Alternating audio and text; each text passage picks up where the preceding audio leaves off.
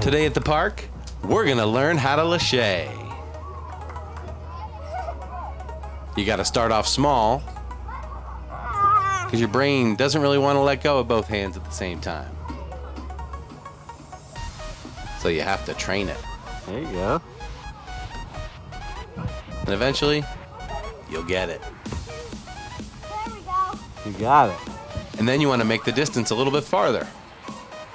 The same thing's gonna happen. Good way to start. So just try to lead with one hand, follow with the other quickly. Lead with one hand. Nice. You're gonna need to practice this one again and again as well. And eventually, those hands are gonna meet. Nice. Almost. Sometimes going back to the shorter distance helps to get your confidence back on how to leave both hands at the same time. Now, same thing, gotta practice it again and again. I did it! Nice. Go again.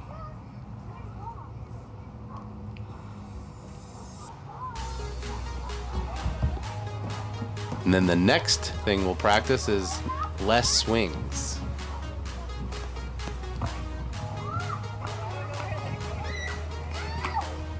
Now we want to get a lot of momentum on that first kick. One, and then you can do it now. That first kick, sometimes described as putting on your pants. Put on your pants and jump. See? Put on your pants and jump. Kick those feet as high as you can, close to that bar. Yeah. Perfect.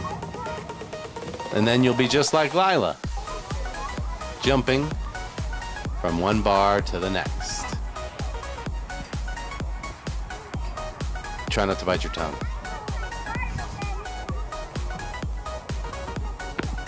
So get out there and practice. Let us know in the comments if you can lache and how far.